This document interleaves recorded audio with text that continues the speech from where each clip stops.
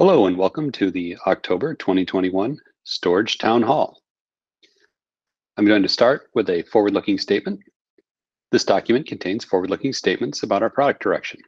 The development, release, and timing of any features or functionality described for our products remains at the sole discretion of Storj Labs. The information herein is not a commitment to deliver any material code or functionality and should not be relied on in making purchase decisions. In this town hall, we're going to start with an executive summary from Ben Golub. We'll talk a little bit about the Storj DCS and provide some network updates. We'll talk through the roadmap and the product update and what's coming in the near term here. We'll get a report from Catherine Johnson, head of people operations, on the token report. And then I'll close out with just an update on the community. Our speakers today are Ben Golub, Chief Executive Officer of Storj Labs, Catherine Johnson, Chief People and Legal Officer, Head of Compliance for Storj Labs, and me, John Gleason, Chief Operating Officer. So let me pass that over to Ben Golub to deliver the executive summary. Ben? Thank you, John. And as always, thank you to the members of our community for joining us, to our fantastic employees, to the broader developer community, to our storage node operators, and of course, increasingly now, a big thanks to our customers who have stuck with us and have helped make this project and this approach a reality. This is our normal town hall. It's been a very exciting quarter. As a little bit of history, Storj launched the world's first enterprise-grade decentralized storage service in April of 2020 with our V3 launch. We did a major upgrade with the launch of Storj DCS in April of this year. And as you can imagine, since launching, we've had an increased focus on customers, on making sure that all of the rough edges are sanded down and making sure that this product really delivers on all of its goals. And we've been incredibly excited about what we've seen over the past several months. When we first launched Storj in April of 2020, we viewed it as enterprise grade because it had 100% durability, could be priced at 1/3 of that of the major cloud providers, and had performance that was on par. Since our launch of Storj DCS in April, we've increased our compatibility, but we've also continued to see great strides in availability. We've now been maintaining over 100% availability in addition to 100% durability. We were able to price at 1/5 to 1/20 of that of the major cloud providers. And perhaps most excitingly now, we are not only on par for performance, but in many use cases, we're actually 10 times or greater faster than the large cloud providers. So incredibly excited that we're now offering enterprise-grade decentralized storage in an economically exciting way for both customers and community members and storage node operators, and able to deliver performance that rivals, in many cases, CDNs for Glacier-type prices. This quarter has been focused on continuous improvement, achieving success in key use cases, which I'll be talking about. Of course, working on customer onboarding, user experience, documentation, making sure that we are really nailing the product market fit for our initial customers and our initial use cases, driving up performance improvement. And this is now starting to pay off, not only in terms of results that we can point to, in terms of numbers and revenue and performance, but also in terms of our customers' reaction. And we're now routinely seeing net promoter scores that are between 35 and 45 a week. It's important for us not only to be successful for customers, of course, it's important to be successful for our node operators. And we've been seeing great results there in terms of the feedback that we're getting, as well as the join and churn rates. And it's not only important for us to be leaders in technology and community, we also want to be leaders in governance and transparency. Q4, continued focus on growth and demand from customers and partners. We're starting to see petabyte scale prospects and petabyte scale usage of the network in both egress and storage. We have a major initiative going on to make sure that we meet from a regulatory standpoint, privacy and compliance, as well as, of course, from a technology standpoint. An update on our white paper, progress towards community satellites, and some exciting work around openness and development. And as always, we want to be run well as a business as well. Continued financial discipline. We just passed our second audit, which is a very unusual thing for a company that has a crypto asset. But we also continually beat our profitability and our expense goals, both because of that discipline as well as the favorable crypto market climate. We have several years of runway to really see this thing through. So with that, let me talk a little bit about Storj DCS, our network and updates. As I mentioned, we are not in this just to create a cool proof of concept or create something that is exciting for the future of Web 3.0. We also want to make sure that we meet the needs of developers and enterprises today, which means being truly enterprise grade, making sure that we deliver security and privacy that is better than could ever be offered by a centralized approach, that is compatible with existing applications as well as new applications, that offers reliability, availability, durability, and performance, that offers great economics, and that gives us the ability to take advantage of where the industry is going, which of course is increasingly towards edge-based approaches. And as data is created and consumed and analyzed and distributed at the edge, we want to make sure that we are at the edge as well. And that, of course, is a great use case for decentralized storage. Again, the nice pattern that we've seen as a company is that we've gone from our initial launch, where we were 100% durability, S3 compatible, and about 1/3 the price of Amazon S3, to at our latest release being not only 100% durable, but 100% available, with pricing that's 1/5 to 1/20th or even 1/40th that of the large providers, with performance that is now exceeding for many, many, many use cases.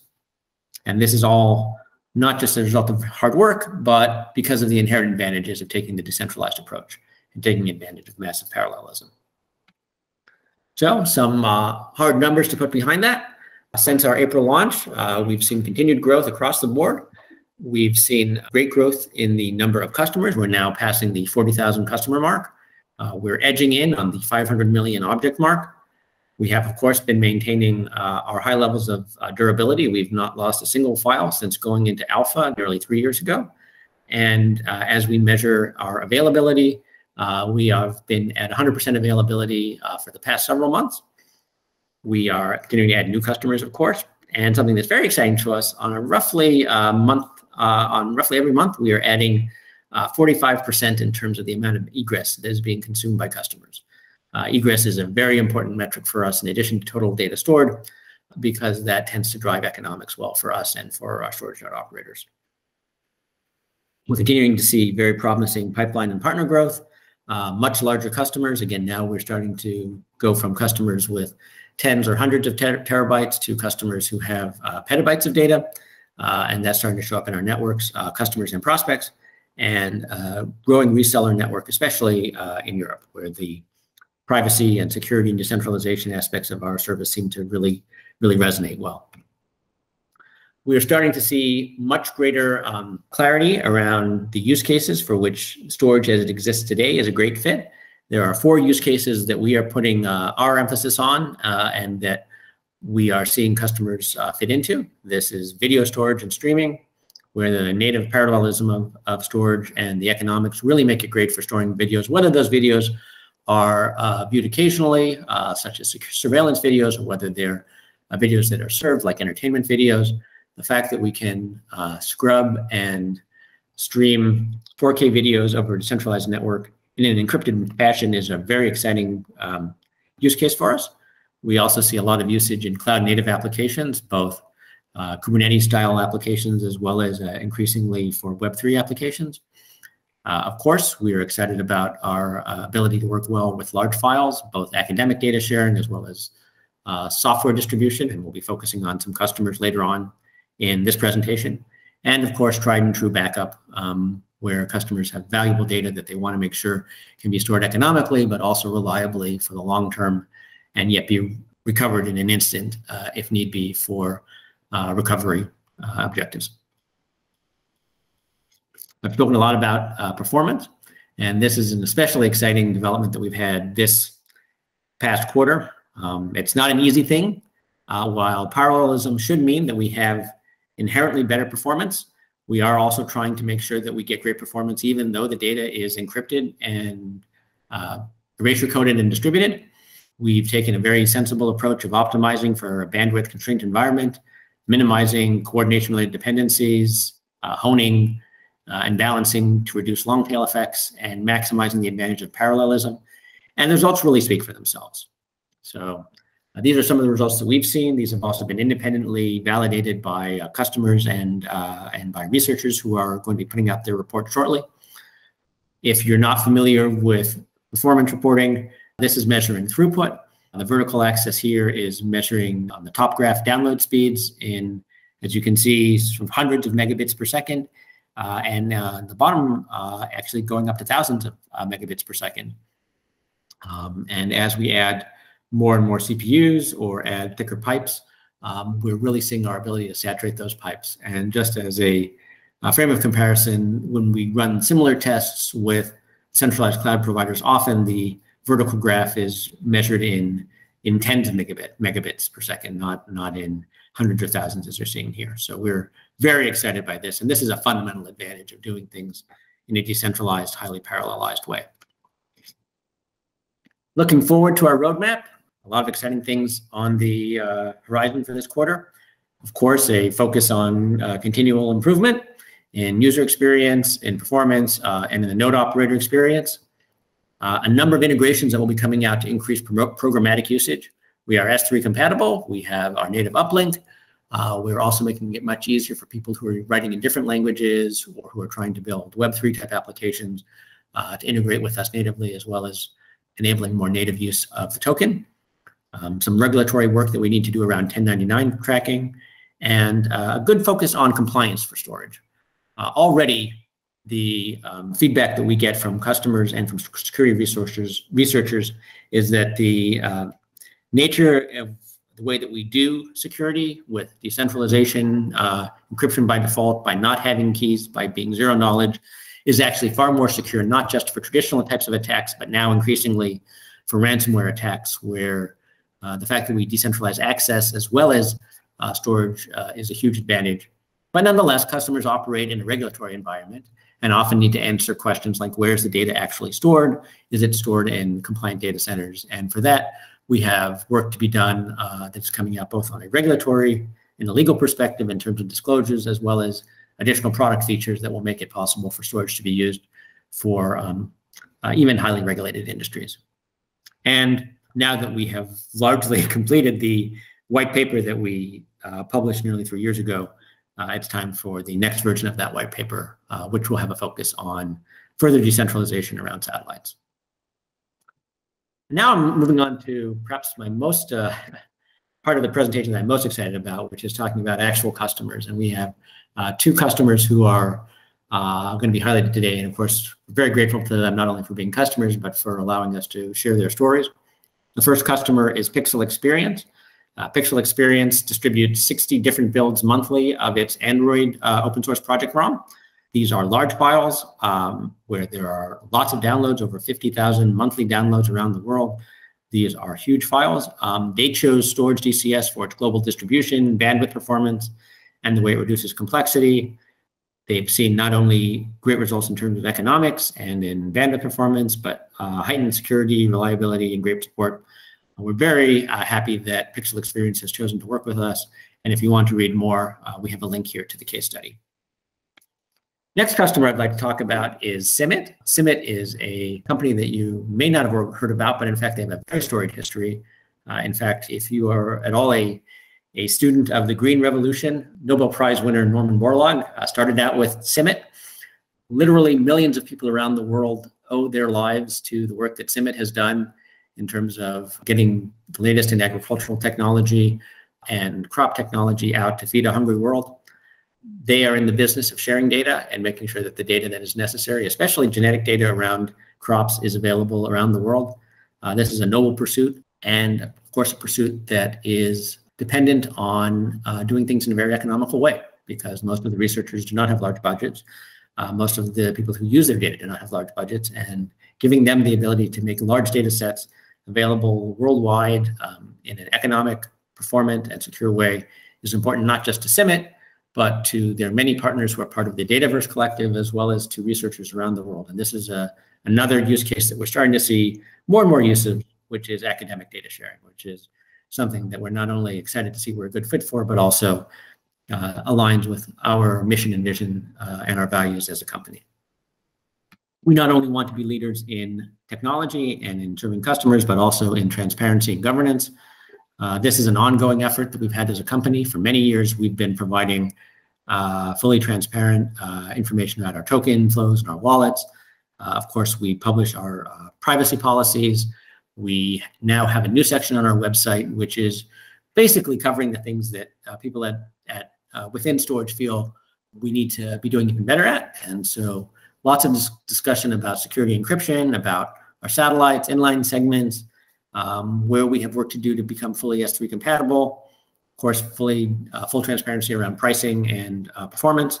And finally, something we're very excited about, we have gone from publishing on a periodic basis data about the network and its statistics to now making it live. So you don't need to wait for town halls or blog posts to understand what's happening with our data.